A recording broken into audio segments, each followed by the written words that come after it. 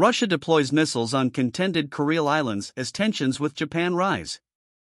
Russia and Japan have been contending the Kuril Islands, inhabited by only a handful of Japanese citizens who were occupied by Soviet troops during World War II.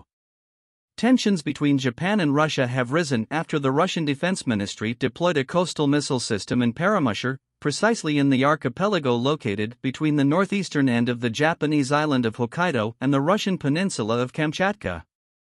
Coastal servicemen of the Pacific Fleet will keep a round-the-clock watch to control the adjacent water area and strait zones, it announced.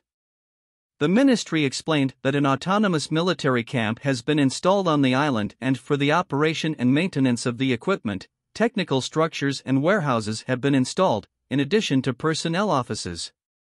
The Kuril Islands are a small archipelago historically disputed between Japan and Russia and located between the Japanese island of Hokkaido and the Russian peninsula of Kamchatka. Russia was preparing to attack Japan in the summer of 2021, months before President Vladimir Putin launched a full-scale invasion of Ukraine.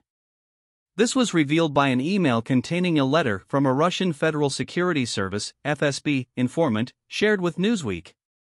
The email, dated March 17, was sent by the agent, dubbed the Wind of Change, to Vladimir Osechkin, a Russian human rights activist who runs the anti-corruption website gulagu.net, and is now exiled in France.